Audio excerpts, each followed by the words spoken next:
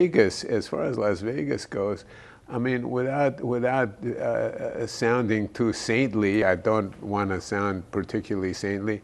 It was never a place that I admired. It's a pastiche of, you know, whether it's the Eiffel Tower or the Doge's Palace or whatever they make. And there's something about working in architecture, and you know this. It's a frozen form of Hollywood, I think.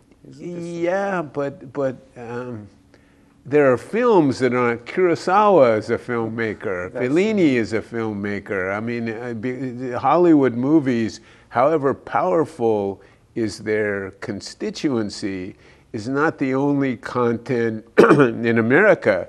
And there are people who look at that and who are disappointed in it. Can it be compared to architecture, I mean, in a similar way? I mean, as you compare Fellini with Hollywood, for example. I think the best architecture, I don't know about the film, music, architecture, literature, you know, that equation is for a more complicated or a different discussion. But I think the best architecture might be kinetic. It might move you.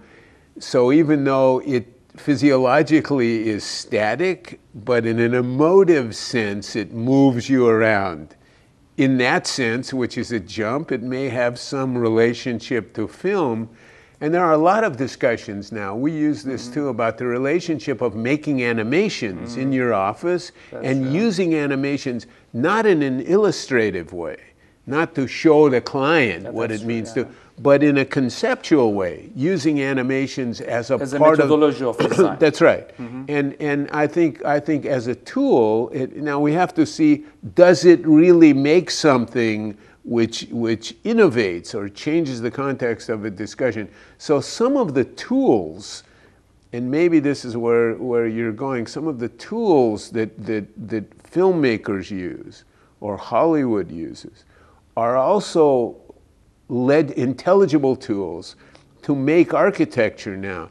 So even though the medium, the result is different, but the tools that are being applied may be similar.